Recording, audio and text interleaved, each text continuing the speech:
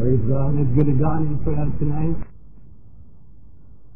Father, we praise you. We thank you, Lord, that you continue to establish your grace, your love in our midst. We thank you, O God, that Jesus Christ is in our midst. Most of all, Lord, we know we are in your perfect will, doing that which you have beckoned us to do, Lord. Father, let your perfect will be established in each heart, in each life here tonight. We ask, O God, that your Holy Spirit will deal with our lives, even tonight as we sit in your presence. Come, Holy Spirit, stir our hearts in you. Bring to mind all those things that the Lord Jesus Christ has been speaking into each heart, in each life. Bring it so clear in front of each one of us. We would know, O God, with assurance, your voice, your word, your calling, your purpose, and your plan for each one of our lives. And we promise, O God, that in all that you do, we give you all the glory, all the worship, and all the honor. In Jesus' name, amen. Tonight we are continuing on what we had started off this morning. We are teaching a series on what God is saying about the moves of God in these last days.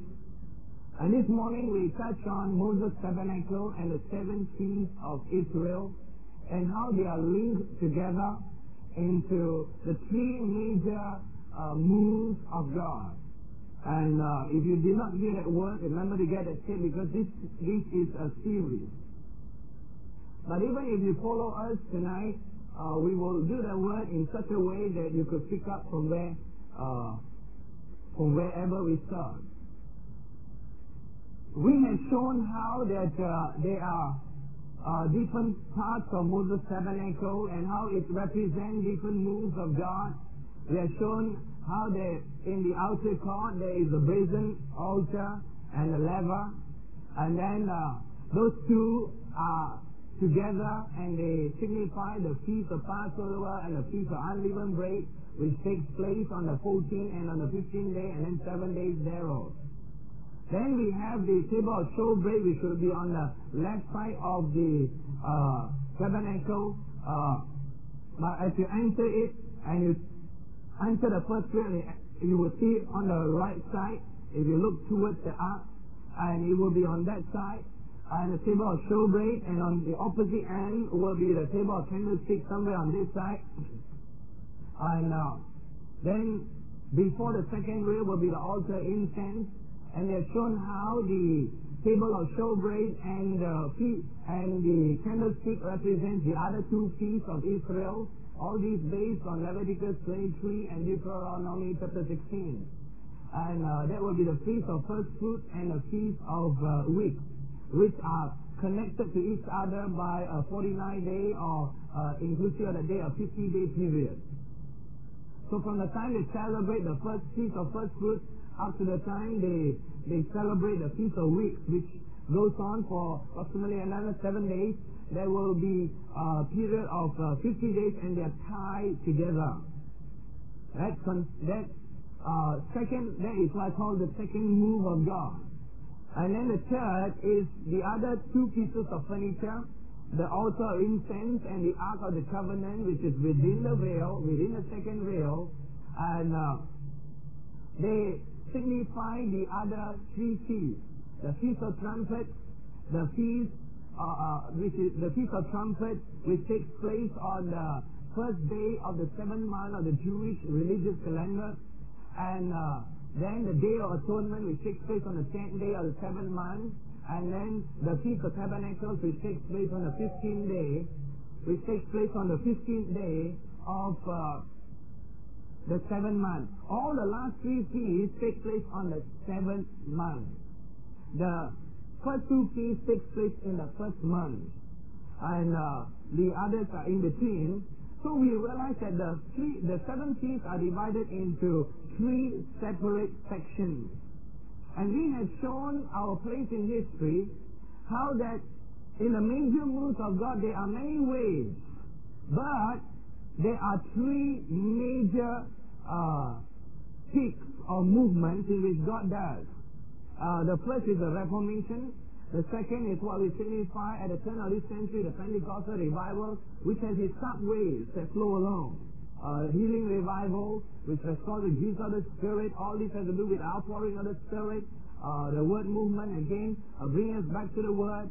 And then we have the Gospel Businessman revival, which is the same outpouring of the Spirit but on a different group of people. It's the same basic move. And we have shown how that we are somewhere between the Feast of Pentecost and the Feast of Trumpets, if we have not started touching on the Feast of Trumpets. And we have shown how that where we are in history in the move of God is the Feast of Trumpets, the Day of Atonement, and the Feast of Tabernacles. When God moves, He always works based on the timings in the spirit realm. There are seasons and times of God. He does not work based on the times in the natural realm. And in the seasons in the spiritual realm that God moved in, we are coming to a time of the Feast of Trumpets, followed by the Day of Atonement and the Feast of Tabernacles. And it is at this stage that we begin to see what we call the tail end of what God is doing of the prophetic move. You could classify almost a move of God into this manner, where you would have the brazen altar that signifies the Feast of Passover and the Feast of Unleavened Bread, which is in the outer court. That first move of God in the Reformation era, which resulted in evangelism and in the Word of God going forth, etc. As a move that sort of launched forth the evangelists.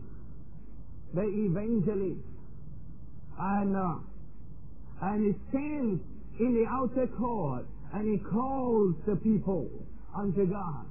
And there's an evangelistic flow that is there. Now in every other move, what God begins will contain what has begun before.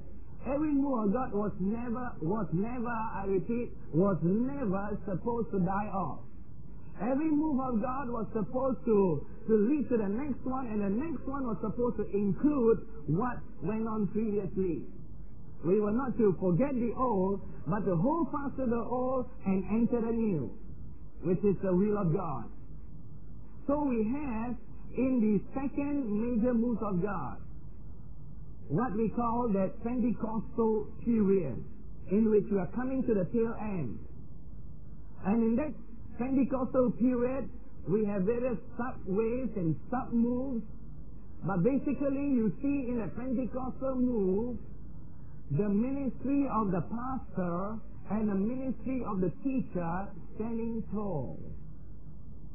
It is in the Pentecostal move that you begin to see the gifts of the Holy Spirit being restored, being taught. Like, for example, in the early days of the Pentecostal revival, it was people like Howard Carter who began to teach on the gifts of the Spirit, and then others began to catch on. And it's during the era that we find the rise of many of these great churches today all over the world, and the rise of many other teaching ministries. And at the same time, we see that what went on previously, like the evangelist, still continues in the second area. Now, as we come to the next area, in the Feast of Trumpets, the Day of Atonement, and the Feast of Tabernacles, we will notice that it leans towards the prophetic and the apostolic. There have been many prophecies in that area, And we are talking about the third wave, the third pool that God is bringing forth. A third major wave that God is bringing forth. The others are all ripples. There are only three major waves from heaven. But there are a lot of ripples caused by each wave. So the third wave is about to begin. And that is which God asks and God speaks. One of the most important things as we see into this area of the altar of incense, and as we enter into the second veil, is the timing of God in His working. A lot of the major moves of God are always tied around the feast. I repeat, a lot of the major moves of God are tied around the feast. We have, right, tonight I'll spare some of you who have been standing throughout my morning session. Some of you who were not around. We have some of them standing all the time, and we will spare some of you tonight. Tomorrow we go after you again. And in case you're thinking about sitting in the back seat tomorrow, we go for the back benches too. But what we have, you can put that back after the meeting. Or during the ministry. The brazen altar, and then we have the lever. We have the plunger that's standing for you. Those of you there. Oh, praise God. And one right there, thank you. And one right there on that step, thank you. That will do. Very nice. Praise the Lord. And don't worry, we get that move afterwards. The brazen altar that represents the Jesus Christ, the Lamb. The lever, Jesus Christ, the Word. I repeat it until by the end of the session you will memorize it by heart. As you enter the second veil, the first veil, you have the table of showbread, Jesus Christ, the King of Kings and the Lord of Lords. And then the candlestick, Jesus Christ, the giver and baptizer of the Holy Spirit. And then you have the altar incense, praise the Lord, right before the second veil, right? Second veil. And the altar incense and represent Jesus the high priest. Each one representing a principle which will balance any church and make it an apostolic church. If you heard what we said this morning, that you don't have to be called to be an apostle to have an apostolic church. That when all these are functioning equal and strong in any church, it becomes an apostolic church in an end-time church. We have here the power of the blood, Jesus the Lamb, the lever, Jesus the Word, the power of the Word, table of showbread, the power of the name of Jesus, and we have there the candlestick, Jesus, the power of the Holy Spirit, and the altar incense, the power of praise and worship, and then of course the Ark of the Covenant, the power of the presence of God, which will be the final, the finale of God's revelation of all His moves. And we have also shown that these two are one set of keys, and those two are one set of keys, the table of showbread and the candlestick, and then these other two pieces, the rest of the three keys of Israel. And what is happening is that every time God does a move, He times it according to a spiritual timing, not a secular timing. The Jews have two calendars. They have a secular calendar and a religious spiritual calendar. The Passover was actually their secular third month. But God said you shall call it the first month. It is just like God coming and saying March shall be the beginning of your year instead of January. And you notice that when Israel came out of the land of Egypt, God said, mark it down, Passover. And every time when God does a tremendous move, depends on what He's doing. When He calls His people out of the world, the ministry of the evangelist, there are also 4 horns on this brazen altar. going to the four corners of the earth. When he calls the people out of the world, it is always tied to the Passover. It's always tied to the Passover.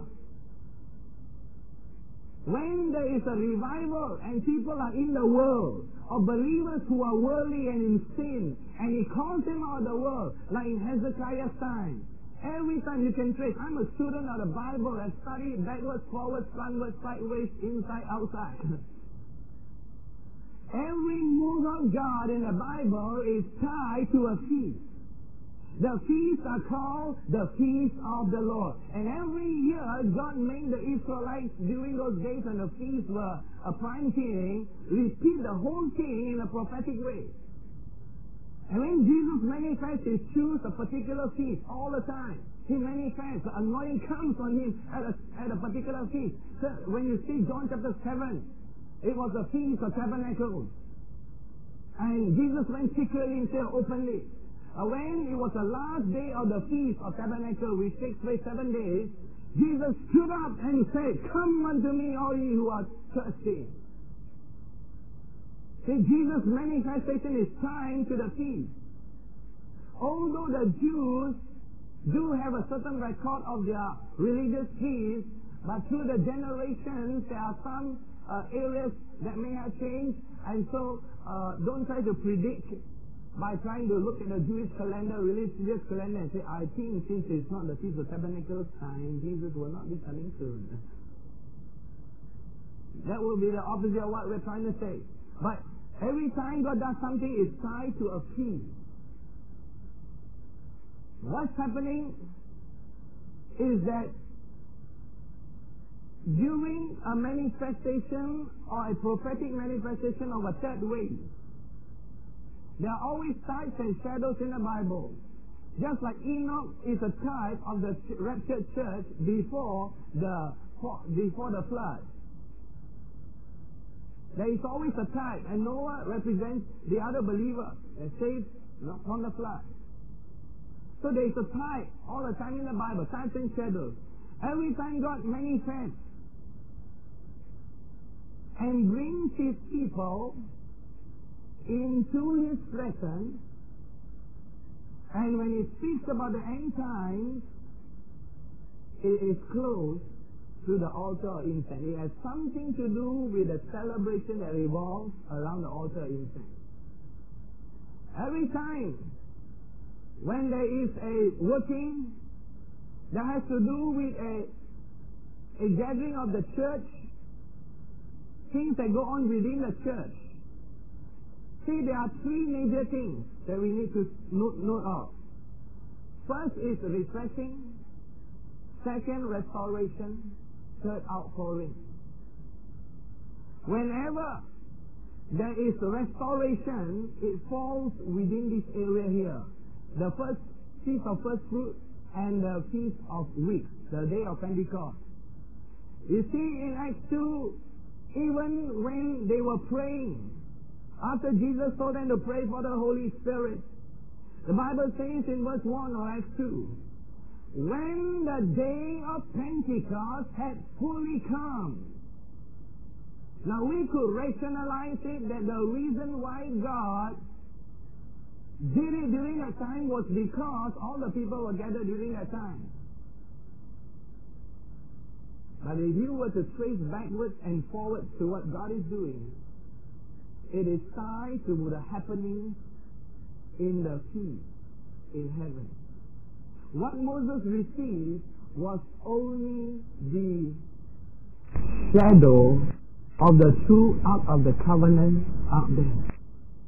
And what we want to show you that the church is in these days is we have seen the second wave, which includes both of the old, and the third that is coming forth, which begins from the feast, between the Feast of Weeks, which is a lampstand, and the altar incense. Between the lampstand and the altar incense.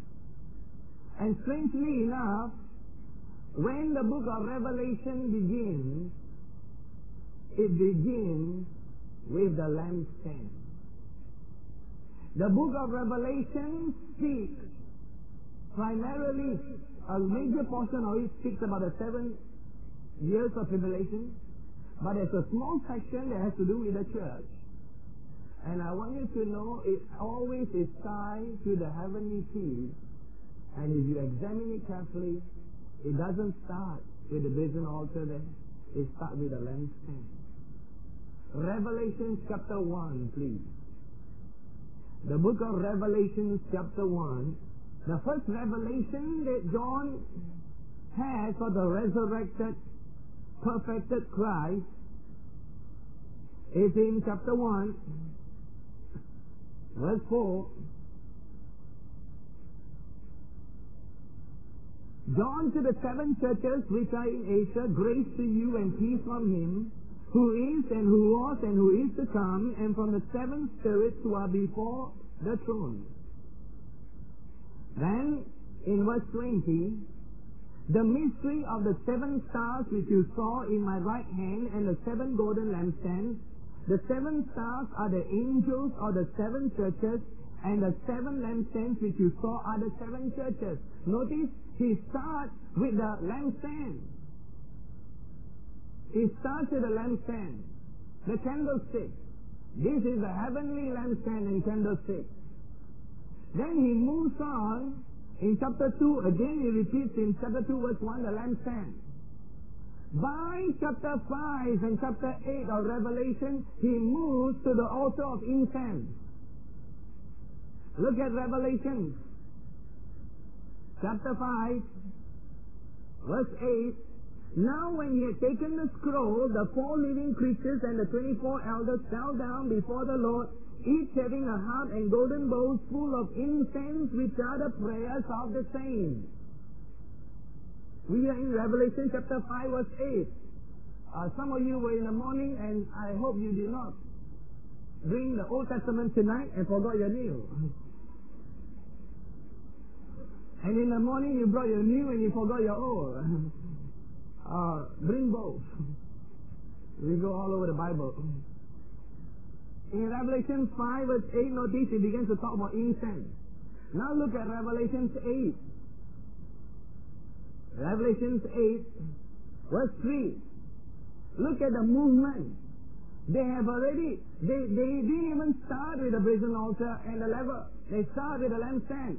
Now by chapter 8, the position spiritually is at the altar of incense. In chapter 8, verse 3, then another angel having a golden censer came and stood at the altar. And he was given much incense that he should offer it with the prayers of all the saints upon the golden altar which was before the throne. This is not the Moses altar incense. This was the same altar that Moses saw in the 40 days and 40 nights in heaven. Oh, he saw that pattern in heaven, and he came down from that mount and told the Israelites, this is what God said to me. Although the tabernacle of Moses, the temple of Solomon was glorious, it was nothing compared to Revelation 8, the real altar of incense in heaven, before the throne. And he has shown from Hebrews 9 this morning that in heaven, the altar of incense was in the most holy place. While in Moses' pattern, it was outside the most holy place. It's in the holy place, but outside the most holy place. It was in front of the veil. In heaven, in Hebrews 9, the picture is actually inside the veil with the ark. So in heaven, there are 3 sections. The outer court, which has 2 main altars. Then there is the middle place called the holy place, which has 2 pieces of furniture. And then the most holy place has 2. But in Moses' pattern, the outer court has 2, the middle section called the holy place has 3, and the most holy place has 1, the ark. All these are in the scripture. In case some of you are not familiar, it's in Hebrews 9, and we have read it this morning. For the sake of some of you who are not around, let's read Hebrews 9. When we start with some of these areas, and people think that it's new, but they didn't read in the Bible, It's old as this word. Hebrews 9, verse 3, it says, behind the second veil, without a shadow of doubt, behind the second veil. Then he repeats, in the most holy place, and he described what he had, which had the golden altar. It's behind the veil. This is the true pattern that Moses saw. Why then did God put it outside? Because every day they got to put incense in the morning and in the evening. And they cannot enter the most holy place but once a year on the 10th day of the 7th month, the day of atonement. So it was more practical to put it outside because no one can put incense inside. For the sake of humanity, God put it outside, but the true pattern was inside. What we see in the book of Revelation, that by Revelation 8, the involvement in the heavenly place was around the altar of incense in heaven. By Revelation 21, you see, the Bible says, behold, the tabernacle of God is with men. It's the finale of Revelation is the Feast of Tabernacles. Behold, the tabernacle of God is with men. You could see the pattern in the flow of the book of Revelation. Altar of incense to the Feast of Tabernacle, the true one where God tabernacled again among men.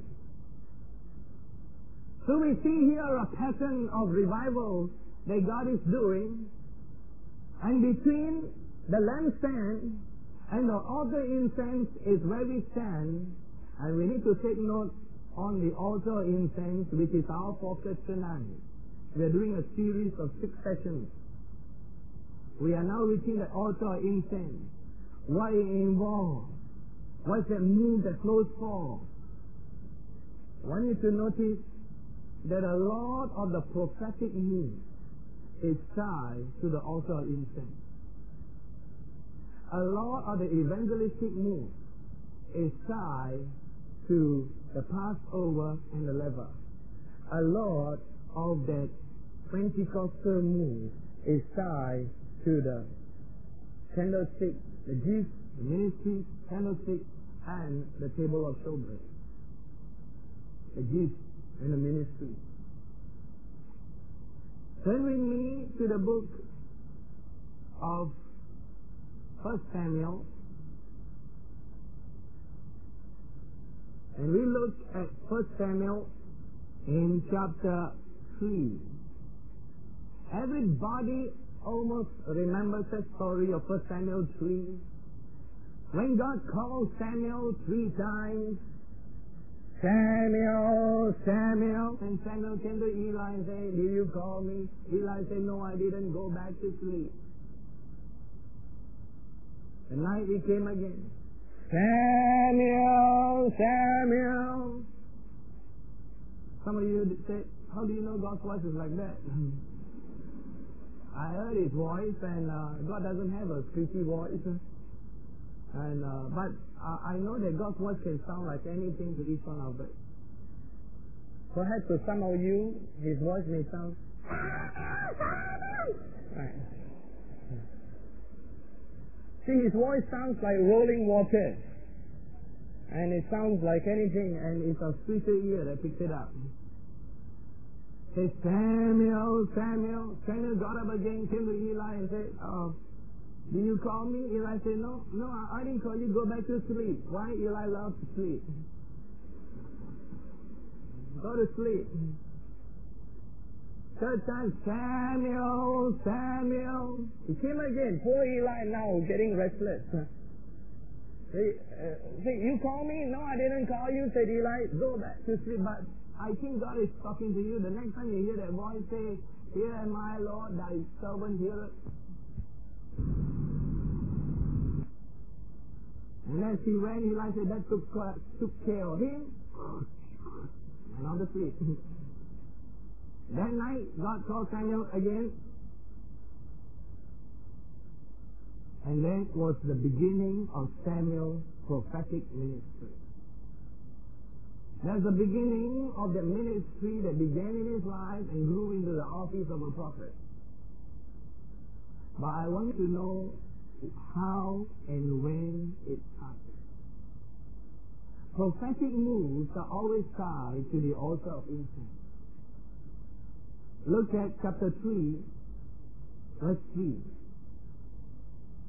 And before the Lamb of God went out in the tabernacle of the Lord, where the ark was, while Samuel was lying down to sleep, it gives you the time.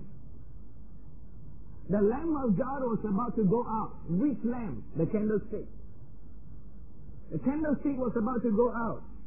But because some of us do not know what goes on in the Jewish feast, so we give you a little bit of background about what happens between the lampstand and the incense.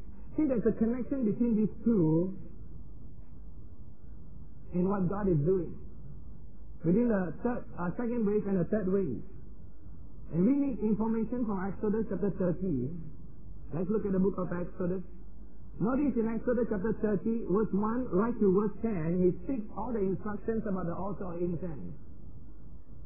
And he says, you shall make an altar to burn incense on, you shall make it of acacia wood, a cubit shall be its length and a cubit its width, it shall be square and 2 cubits shall be its height. That's the highest piece of furniture of all the 6 pieces in Moses' tabernacle.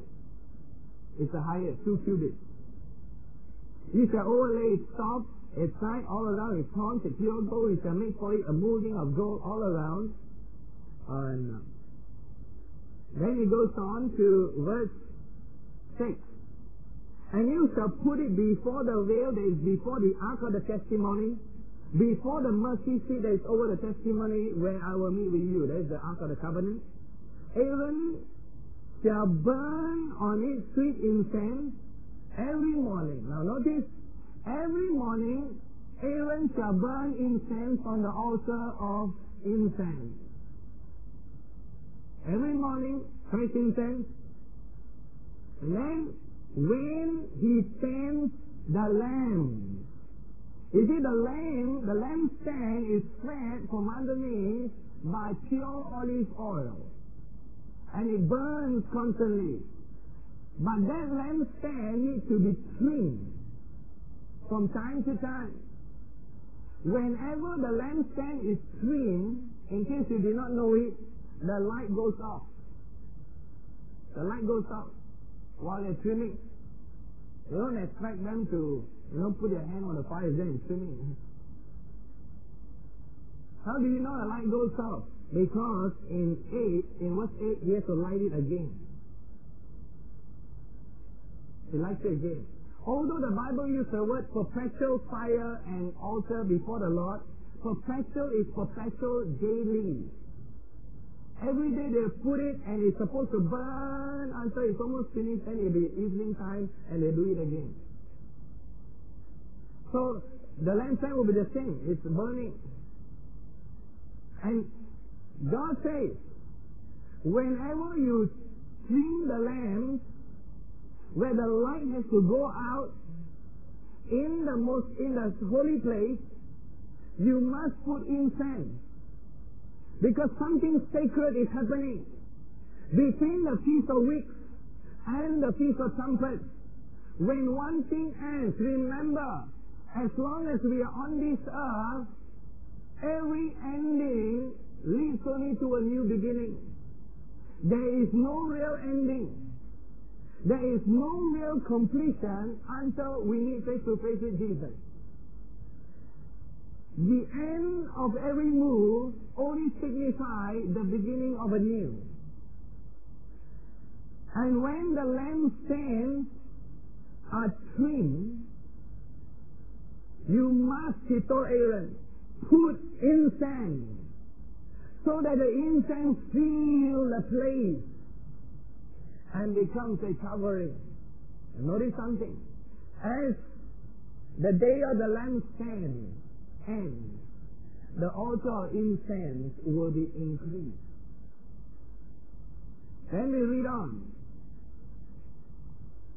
Says here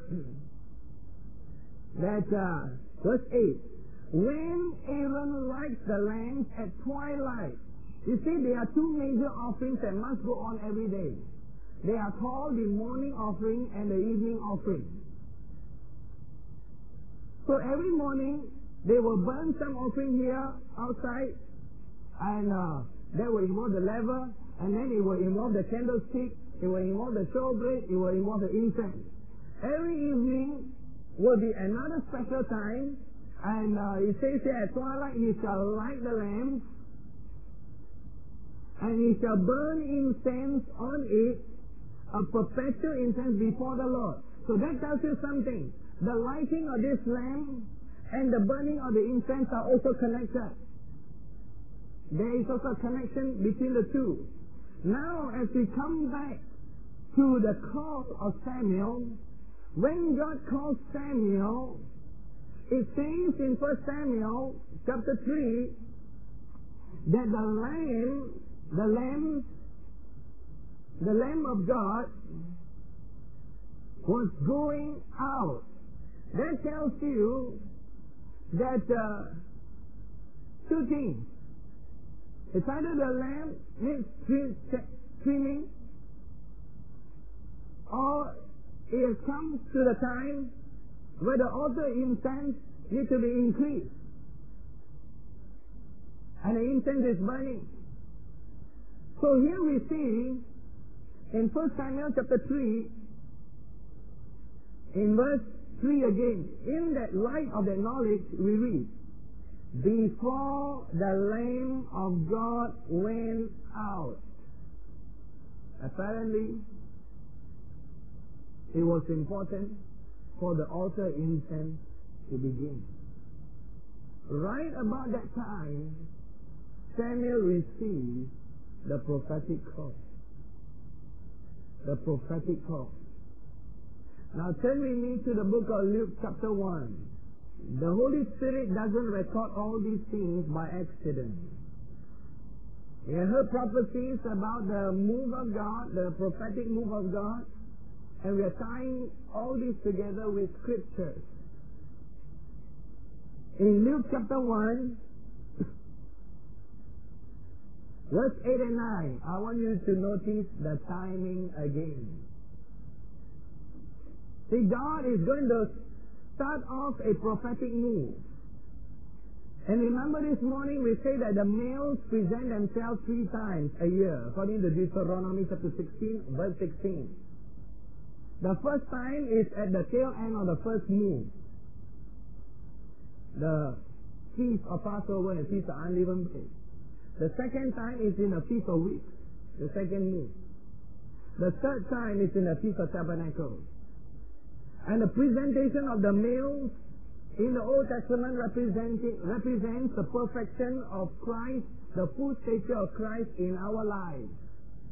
And according to Ephesians chapter 4, verse 11 and 12, the perfection will take place to all the fivefold ministry. And God gave some apostles, some prophets, some evangelists, some pastors, and some teachers. You will notice that with each one of these great pools of God, or great ways of God, there are only 3, there will always be a manifestation of all the fivefold, although they may not be called by that name. In that first wave, they were apostles, prophets, evangelists, pastors, and teachers who worked at their level of the anointing God released in the Reformation period. Then in that second major wave of the Pentecostal move, the Feast of First Fruits and the Feast of Weeks, there is also a revival of the fivefold. Now we have seen the close of that, and coming near the third wave, which again will have a third presentation of the males, which is like the perfection of the body of Christ with the fivefold involved. So you don't have to worry when you talk about the prophetic age and you are called to be an evangelist. Say, hey, have I been left behind somewhere there at the brazen altar? No, you have not. In every way, there is always the fivefold working together in perfecting the perfect man of Christ in us. Now, Luke chapter 1, it says here in verse 8 and 9, so it was, this is Zechariah the priest, while he was serving as priest before God in the order of his division, according to the custom of the priesthood, his lot fell to burn incense, when he went into the temple of the Lord. Did you see that? It's time to burn the incense again. And the time to burn incense is when the lamps are lighted, when the lamps need to be trimmed, and when the lamps go out. It's time to burn the incense. And as Zechariah took the censer in that day, everybody was quiet. And they were waiting for that old man. He was very old by that time. And as he entered, all the people had to be in the outer court. They saw him enter the first veil. And as he entered in to put incense, verse 9, it says it was his lot to burn incense. He went into the temple of the Lord. The whole multitude of the people were praying outside at the hour. It's called, in verse 9, it's called, in verse 10, it's called the hour of incense. Everybody say the hour of incense. I want you to know that we are coming close to the hour of incense.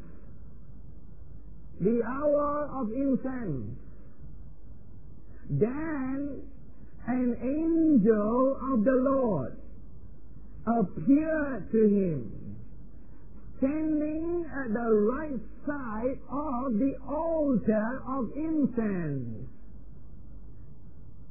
Standing on the right side, looking at him. Everybody outside was praying, didn't know what was going on. Zechariah was troubled, disturbed. He was in shock for a small period of time, but reasonably long, because all the people outside, in verse 21, were wondering why Zechariah took so long. They know he's a bit old, but they didn't expect this. And they were waiting very long. Usually when such things happen, people have suggestions. Some smart aleck may have said, I think he's a bit old. He may have gone out inside. Another negative guy may say, well, he has been having heart complaints recently.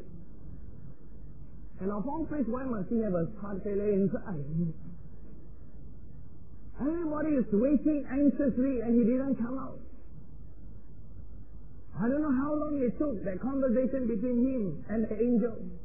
The hour of incense. But when Zechariah came out, everybody took one look. Say something is different. Say, hello Zechariah, what's happening?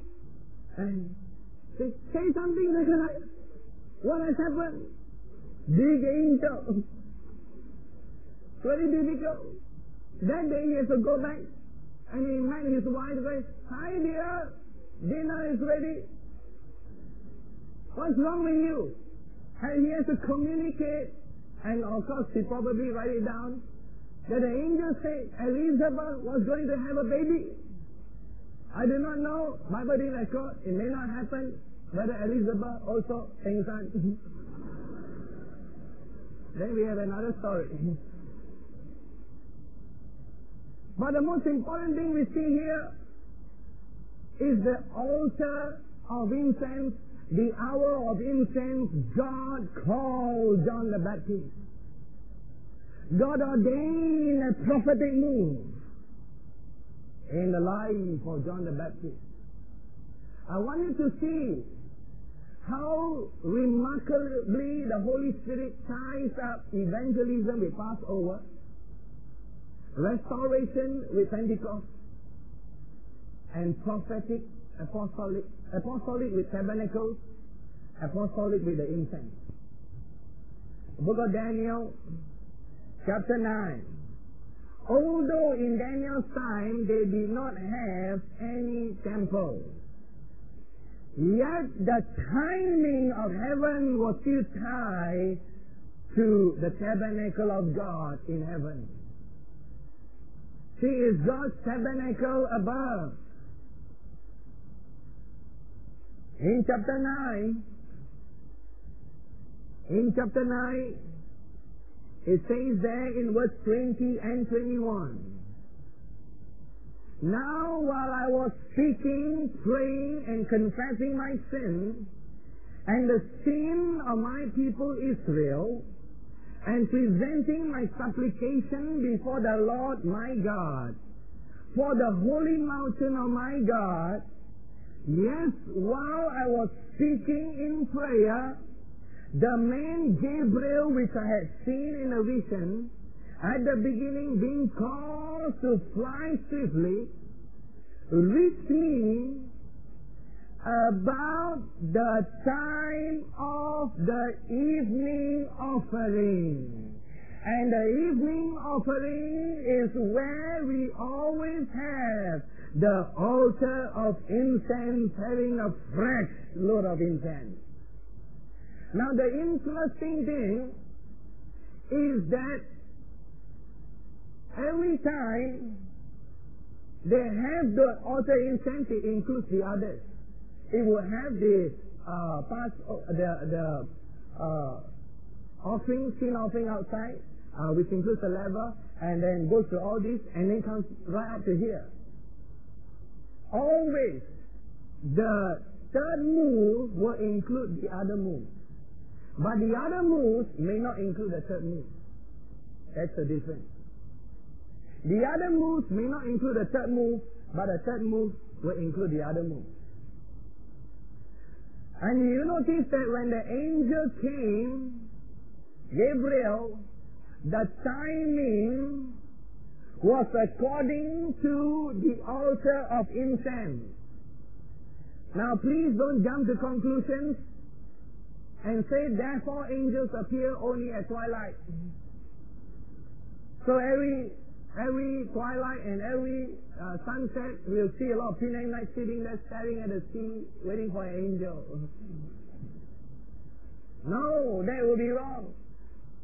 It is a spiritual meaning that's important, tying us back to the revelation of how the moves of God have been revealed even from days of old in Moses' time, and how we are all tied to the altar of incense in the great move of God.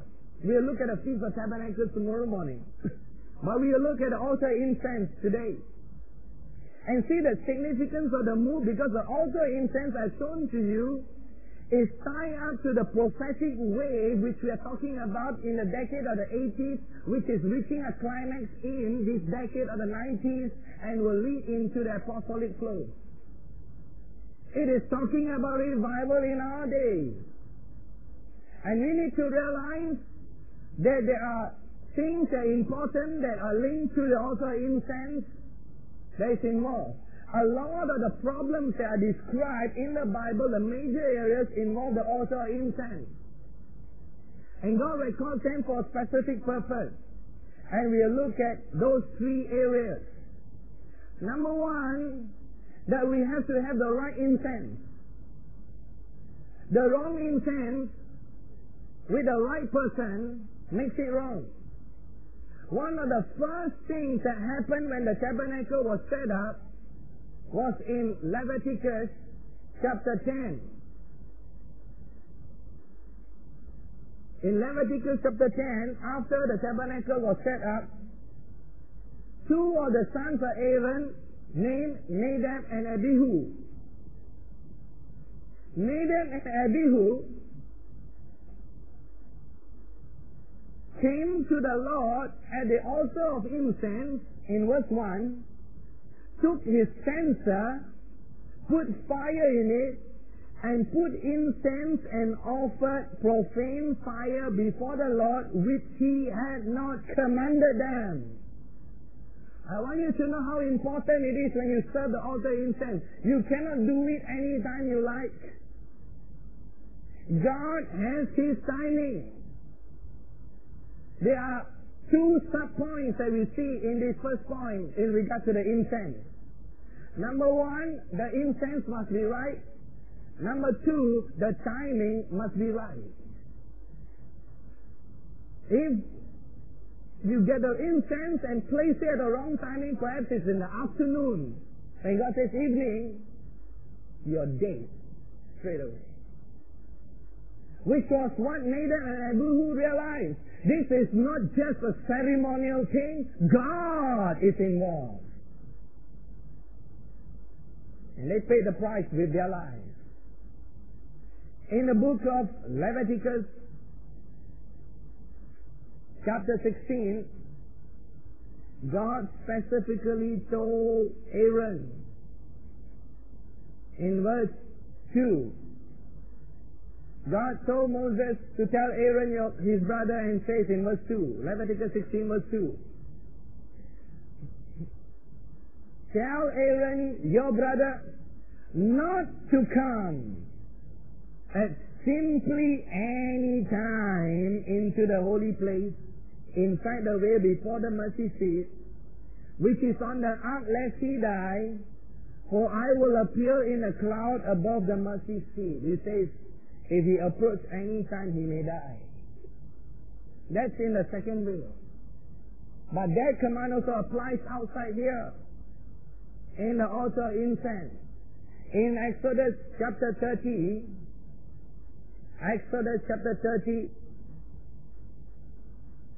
we see in verse 9, God says, you shall not offer strange incense on it, or a burnt offering, or a meal offering, nor shall you pour a drink offering on it. In other words, some of the things that are right to do outside are wrong to do here. Notice he said, you cannot take that burnt offering that was supposed to be out here in the outer court at the brazen altar, the burnt offering, which is right in its context, which is rightfully here, and bring it here and burn it on the altar incense just because it's also an altar. The burnt offering is not allowed in the altar incense, neither is the drink offering, neither is the meal offering, and no other strange offering. God is particular about that altar incense. Only pure incense ordained by God is allowed. That incense speaks about the method, the message, the principles that we have. I want you to know that we have come to a time when God is concerned, not just any old method will do where the end justify the means. Some of the things we get away the past 20 years, you cannot get away in 1990. Some of the things that God will permit for a period of time in His imperfect church, He will not permit over here as you draw close to the altar incense. And some of the things we get away with because you did the right thing in the wrong time, and by grace you made it, you will not make it here. Because the right thing in the wrong time still is wrong. That may be tolerated. We have come to a time when God will expose it. It comes to a time when God will not put up with the things that the previous generation has put up with. He will not. It's a sacred call of God.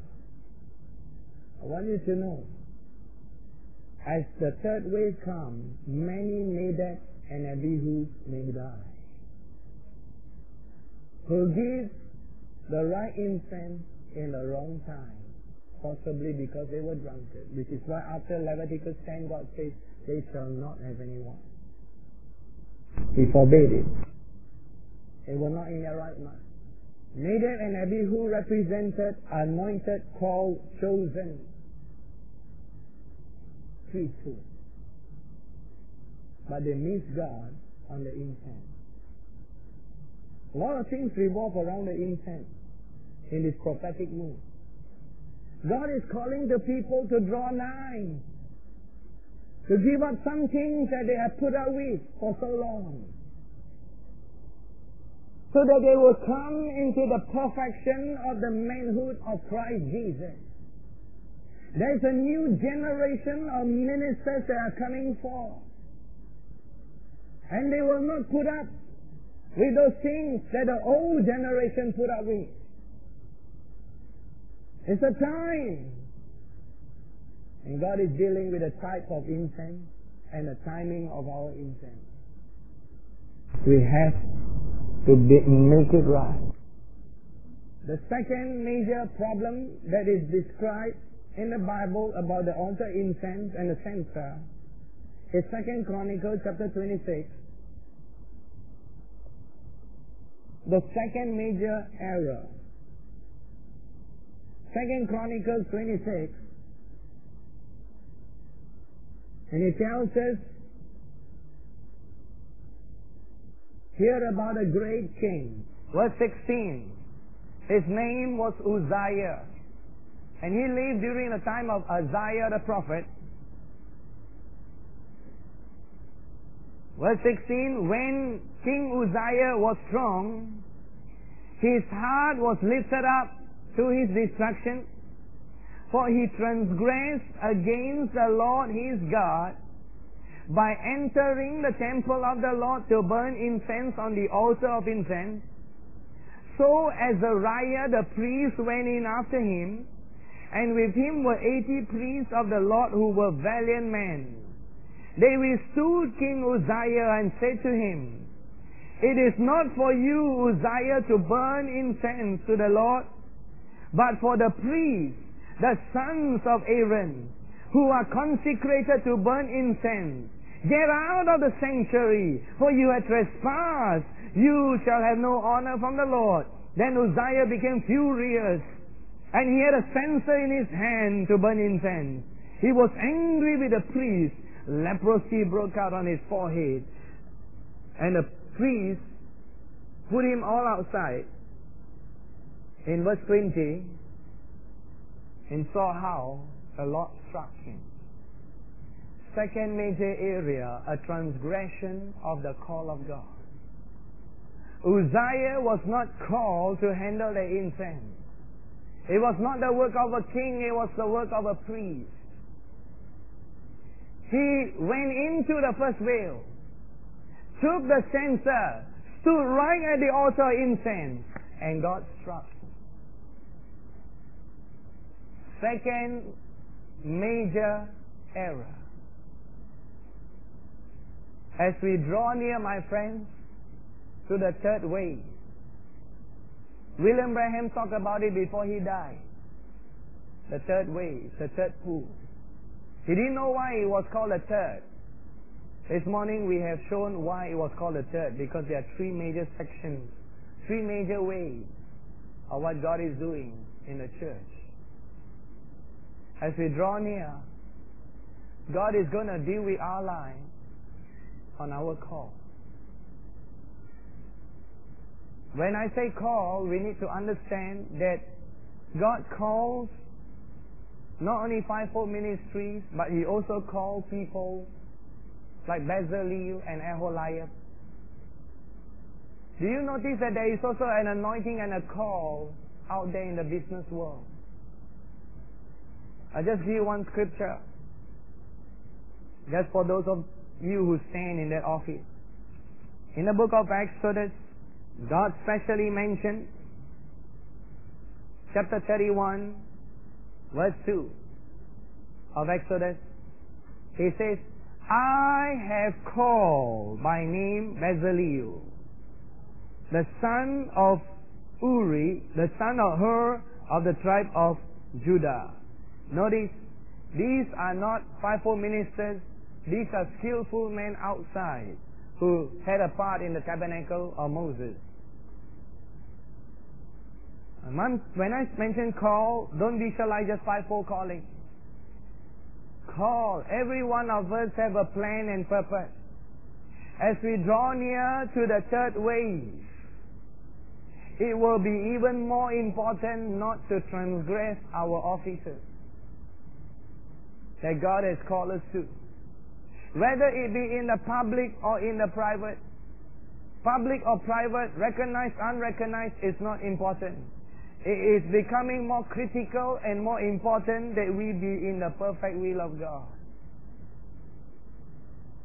Doing what God has asked us to do. Sometimes you may do it without a soul recognizing it. But you are faithful to what God asks you to. That's the second major thing that we need to understand about the altar incense. Faithfulness to the call. Avoid transgression of offices. You see, the past 20, 40, 50 years, God will put up with a pastor trying to evangelize. God will put up with evangelists trying to pastor. God will put up with evangelists trying to be a prophet. God will put up with a prophet trying to be an evangelist to a certain extent. But when we come close to the third wave, He will not put up with that. He will not put up with that. God will deal and shake to prepare for everyone to find their place in His kingdom and be faithful to the censer that God gave into your hands. In the third area, it's a positive point. We see how the whole ceremony of the censer and what it involves. That's where we look at chapter 16 of Leviticus. The book of Leviticus chapter 16. And it describes what will happen on the 10th day of the 7th month, the Day of Atonement. And here is where the fullness of the censer takes place. You see, in the first day of the 7th month, they will have a feast of trumpets where the trumpet blows almost throughout the day. The trumpet will be blowing. The call to prayer and praise and worship. Blowing all the time. Continuously more than other times. And then there will be a time, there are different stages in the third wave. The first stage is the Feast of Trumpet. The second stage is the Day of Atonement. The link between the Day of Atonement and the Ark of the Covenant is Leviticus 16, the censer. So we need to understand the work of the censer, that we could move into the third wave and link it into the final wave that God wants, the final fullness that God wants us to express of the third wave that God wants to move in these days. In chapter 16, God says, after Aaron has put all his different sacrifices in order, notice how specific he is in verse 4, 5 and 6 about the clothing and the washing in water. That day he must wash himself in water and he must put the sin offering. In other words, the third wave will involve the other two waves. The evangelists will come forth. Pastors and teachers will come forth. All the other pieces of furniture and what they represent will be important because he has to come through the whole thing. But the difference is this. He's going to come through them very quickly because the target is the altar incense. So where before they would celebrate the Passover and stand there. The Reformation period came to a peak and stood there like it waited for another move. And that was the Pentecostal move at the turn of this century. But as the third wave begins, it's like all the other waves suddenly come at one time and then bring us usher in. See, Aaron, the high priest, has to quickly wash himself, cleanse himself, offer the sin offering, and deal with the level which was the feet of these animals that are offered. And then from there, very quickly, on that same day, he must finish all the work on the 10th day. come into the holy place and put a lampstand, light it again, put fresh incense and everything, and the target is to enter into the second veil. So all the other waves will take place very fast. In the third wave, the second wave involves the first. In the Pentecostal revival, we see world evangelism always re-emphasized. It always is emphasized again and again. The second wave involves the first, all the time. It's like almost an automatic thing. When people are filled with the Spirit, evangelism comes in. Where before, to even evangelize was a controversy. They didn't believe in justification by faith until Martin Luther came to the scene. So we see in the third wave, all the other two will just come to pass very fast. And it's like God wants us to move into the altar incense and enter in. That's where we see in this point 3a, in this third area, as you enter in the positive area after point 1 and point 2, talking about two errors. Here's the gist, the keys, the principles of the altar incense, which is number 1, it will involve skill, ability, and understanding of the other two ways. He must know how to go through the washing, the Passover, and all the other offerings here, the lampstand. See, he has to have the right clothing. All these involve the other two ways. In the Feast of Weeks of Pentecost, restoration takes place. Restoration in the church represents the high priest being clothed correctly, being restored. Now, that's the first point. The second here, as we look at Leviticus chapter 16, he says in verse 12, he shall take a censer full of burning coals of fire from the altar before the Lord with his hands full of sweet incense beaten fine, and bring it inside the veil. He shall put the incense on the fire before the Lord, that the cloud of incense may cover the mercy seat that is on the testimony. I want you to notice verse 13, the last phrase. Let he die. We have always said that it's the blood that he brings that prevent him from dying. The blood is foundational. He must be without sin, no doubt. The sin must be on the lamb, the sin offering. But my friends, this is the exact thing that happened. Visualize the second veil. Praise the Lord. Perhaps I could help you visualize. Could we bring these two here right to the center? Thank you. Yeah. Yes, these two will do. Praise God. The second veil, and put them together. That's right. Oh, thank you. Visualize the second veil. This is exactly what must happen.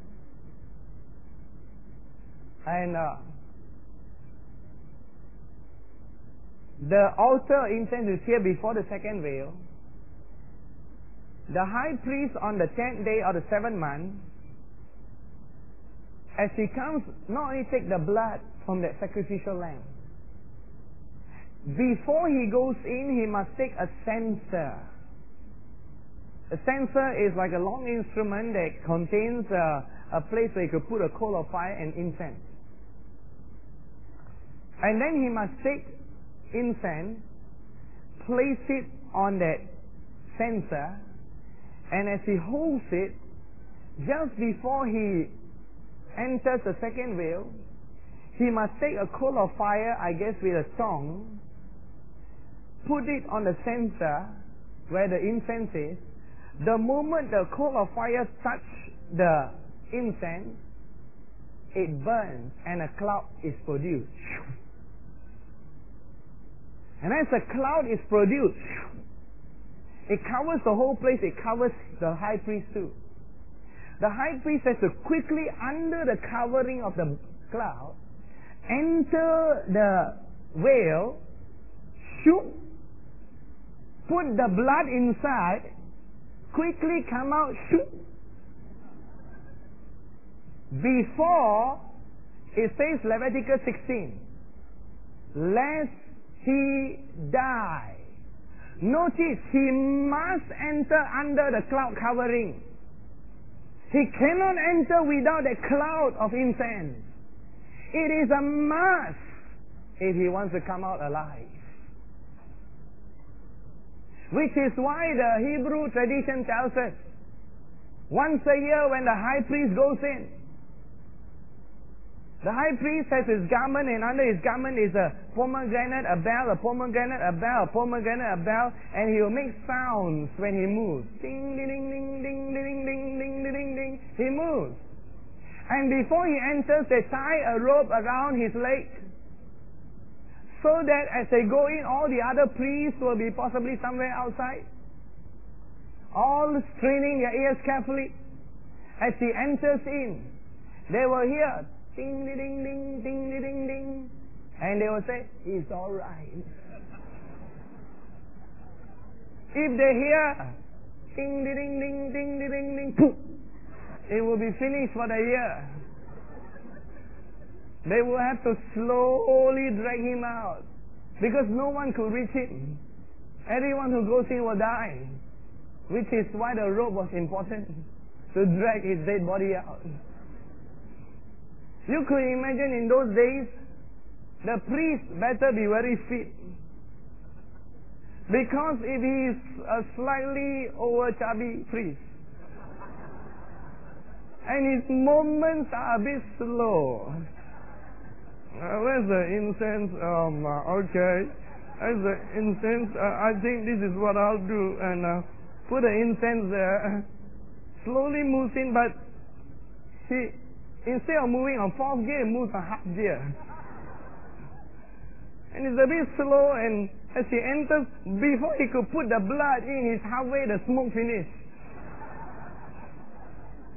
He will die. He has to be fit and fast to go in under the cloud covering and put the blood on the altar, sprinkle it on the altar, on the Ark of the Covenant, and come out before the cloud covering dispersed. It was a really awesome time, frightening. If he missed it, he missed it. So that was the importance, and they understood the importance of the cloud covering as they approached the incense of God, which is why we have said before that incense represents prayer, praise, and worship, especially worship. And even all prayer has to be mixed with worship. Paul in Philippians 4 says to us that bring before God your supplications, your prayers with thanksgiving, which is at least the beginning of praise and worship. Start with thanksgiving, go into praise, and then go into worship. You begin to thank Him for what He has done, then you thank Him for who He is, and then you experience Him in worship. It's always mixed with worship. And we realize that is the incense of our prayers and our worship that actually protects us from the presence of God.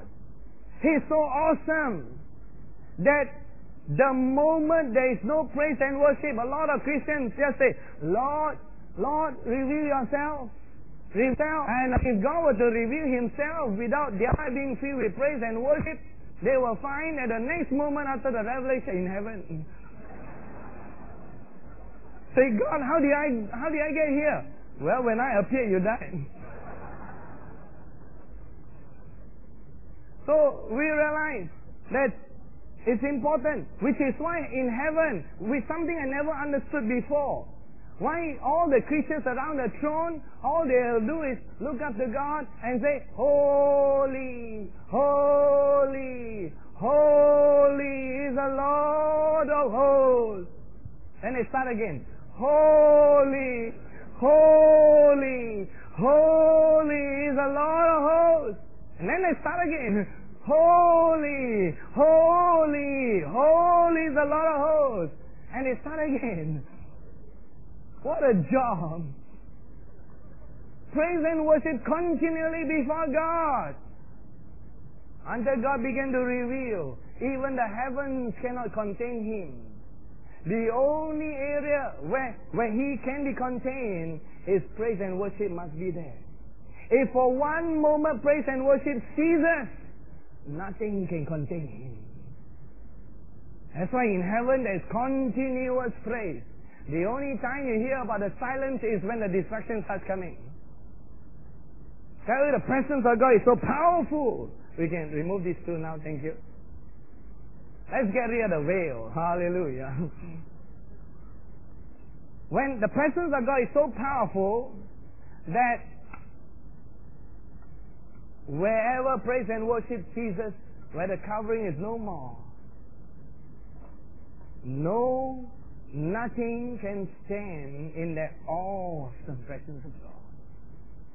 We need that worship. So we see the importance of the censer and the cloud covering, which Moses understands.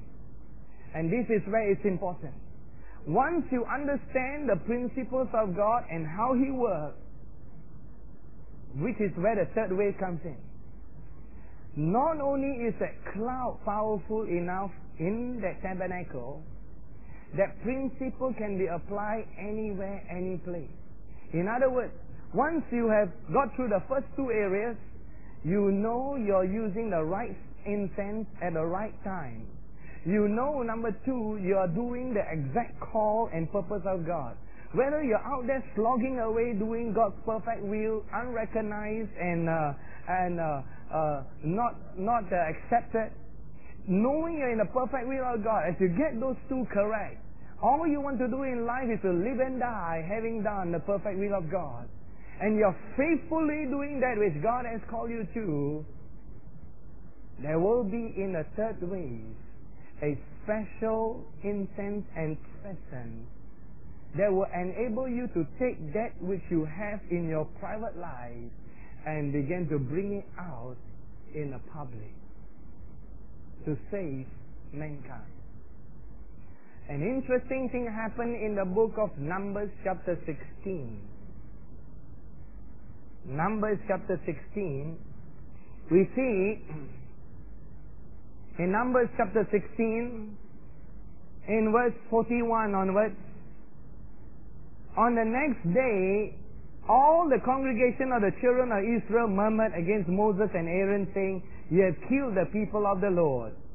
Now it happened when the congregation had gathered against Moses and Aaron, that they turned toward the tabernacle of meeting, and suddenly the cloud covered and the glory of the Lord appeared. Then Moses and Aaron came before the tabernacle of meeting, and the Lord spoke to Moses, saying, "Get away from among this congregation, that I may consume them." You see, if God were to appear minus the cloud, it's finished. And Moses and Aaron fell on their faces in verse 45. And in verse 46, look at the last line of verse 46, the last sentence. The plague has begun. In other words, God started showing His presence out among the people without the cloud. And the people started dying like flies.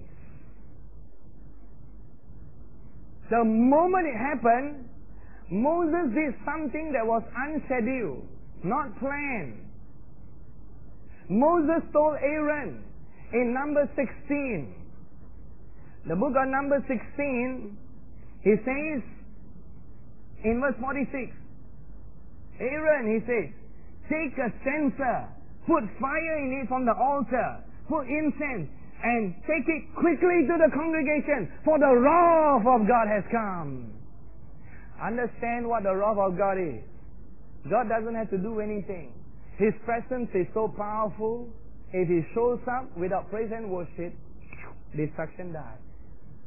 Which is why you see in the book of Revelation, the wrath of the Lamb.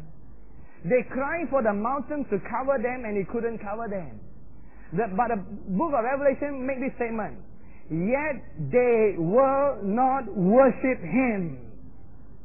They blaspheme Him. They curse Him. If they only know, the only key is that every knee bow and every tongue confess that He is Lord. Then the incense comes up to protect us when the wrath of God begins to take place. Now Moses did something that was unscheduled. When the plague began and the people died, they began dropping down like flies, dying. Moses said, Aaron, faster, get the censer, put the incense, run and cover the people. Because Moses knew the understanding of the cloud of incense. And Aaron, he ran like he never ran before in his life. It was like a race with an egg. If Aaron were a Malaysian, he has to quickly, hold fast to his sarong and run. And I want to remind you that the priestly garment was not made for running. You never see somebody appear in the Olympic race and they are about to take the 100-meter dash, and everybody wears shorts, but they are in full ropes. They wear full ropes, ready for the dash. It was not made for running. Aaron has to pick up his sarong, hold the censer at the same time, run, come on, among the people. And the Bible tells us that when he stands between God and the people, the plague stopped. The cloud was the most important thing. In the book of Numbers chapter 16, we see here, Aaron ran with a censer. In verse 48, he stood between the dead and the living. I tell you, Aaron was there. And I don't know what your Penang Hokkien is, but he says Aaron was chua, holding the censer. Behind him everyone dead, and on one side all the dead, and he's standing between God and the people. Oh my God, look, the censer, Lord, the censer. Good thing God didn't say censored, the censer. He got the censer. And the interesting thing, God respected His own incense. When God saw the incense that He required, and it was supposed to be done only in the most holy place, God recognized it. And the plague stopped. That's the awesome presence of God that He came to bring forth. That's what that censer ties up to, that which God is doing in our time. But in conclusion, there are three things that are important for us to consider. The Day of Atonement, for Aaron to bring that censer into the most holy place, where the cloud is effective, is number one, a day where everyone in the nation fasted. And God said, if anyone will not fast or afflict themselves, which is the other way of saying they should fast, they will be cut off. I'm not making this up. Numbers in the book of Leviticus 23. Leviticus 23 verse 29. If any person who is not afflicted of soul, on that same day he shall be cut off from his people.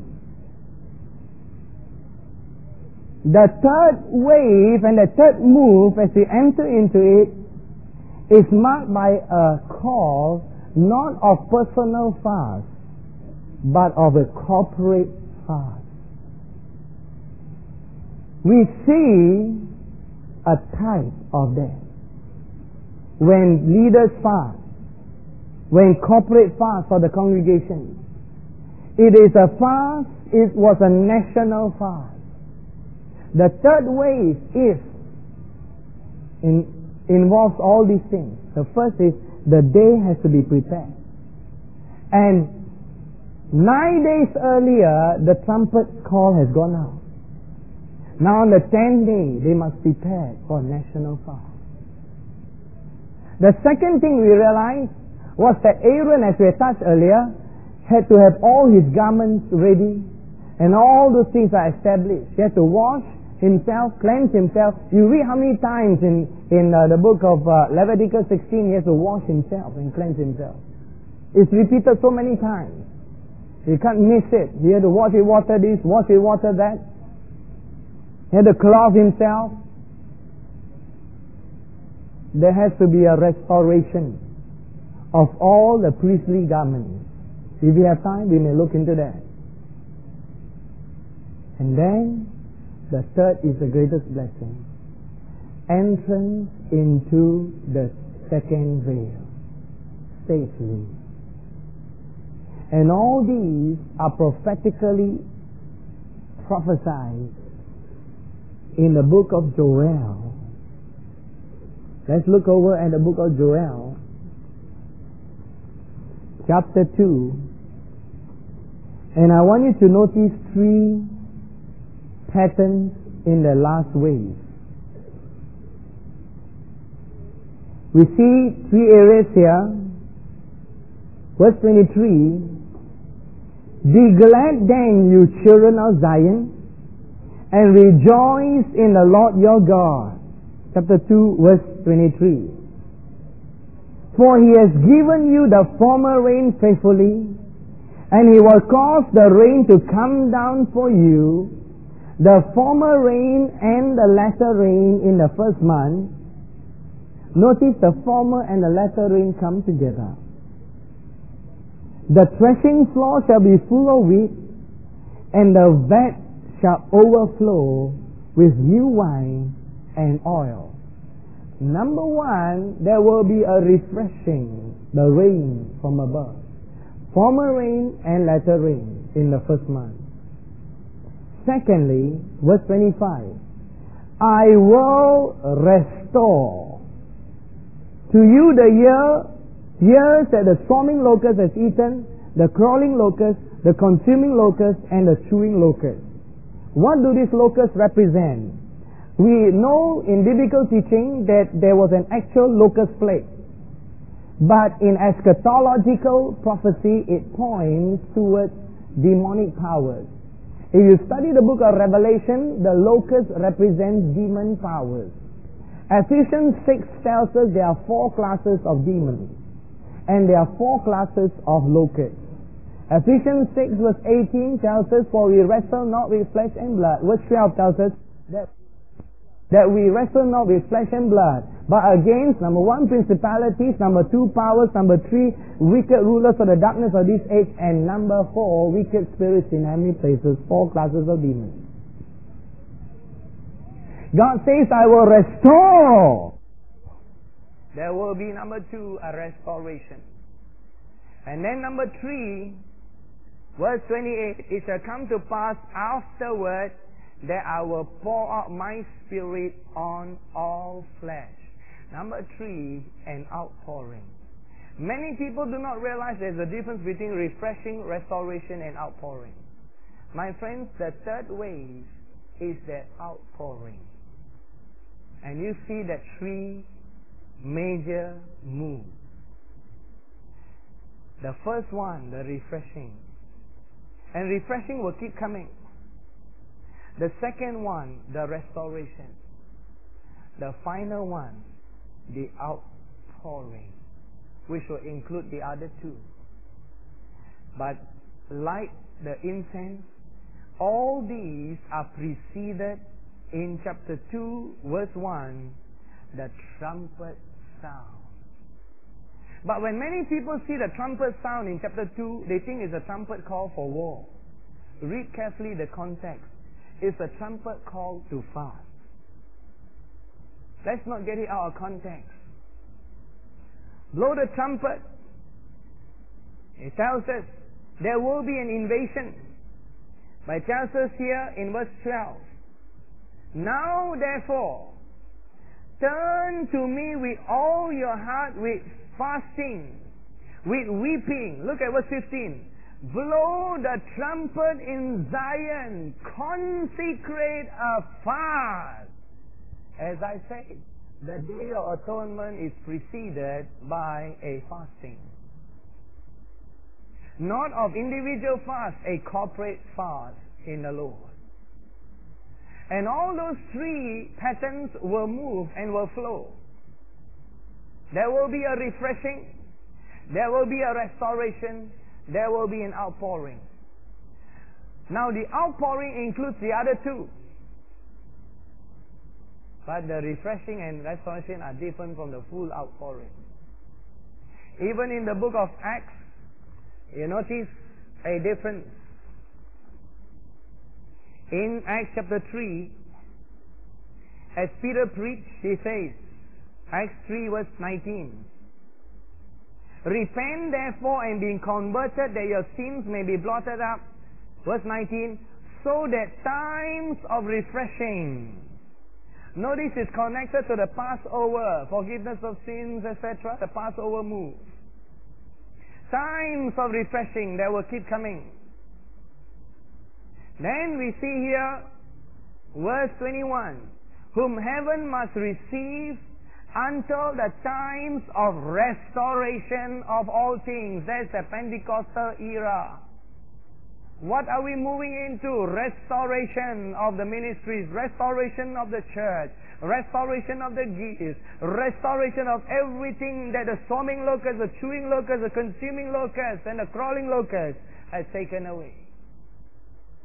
Then, as prophesied in Acts 2, we see the outpouring. And you notice the outpouring has a prophetic element. There was a beginning in Acts 2, but it's not the ending. He only says that this is what was prophesied, but it's not completed. You can see obviously that verse 19 and 20 are not completed yet. But you see the outpouring in verse 17, the spirit of prophecy coming, talking about the prophetic age. And in verse 18, and on my menservants and on my maidservants I will pour out my spirit in those days, and they shall prophesy. I will pour out. There is a difference between a rain, an abundance of rain, and a downpour. And what God is doing in a third wave at the altar incense, we need to understand the three calls that are going forth in the Feast of Trumpets. The call to pray, the call to fast, the call to praise and worship Him. We do not offer the natural incense anymore. The days are over. But we offer spiritual incense, which are the prayers of the saints, the worship of the saints. And the trumpet call has gone forth. Never before in any generation, in any other generation, is praise and worship so highly emphasized. Never before in any other generation do you find that a worship minister can draw the same crowds as an evangelist or a prophet. But I guarantee you the time has come when the worship ministers, when they do come in that anointing, will draw as big a crowd as the prophets, the apostles, the evangelists, the pastors, and the teachers. As they move into that phase, because it's the Feast of Trumpets. It's a call to worship, it's a call to pray. It's a time to move into that third way that God wants us to move into. That has been prophesied from of old. Don't forget the other two, which will still continue in some measure. But we have to move into that third area. Let's go to God in prayer.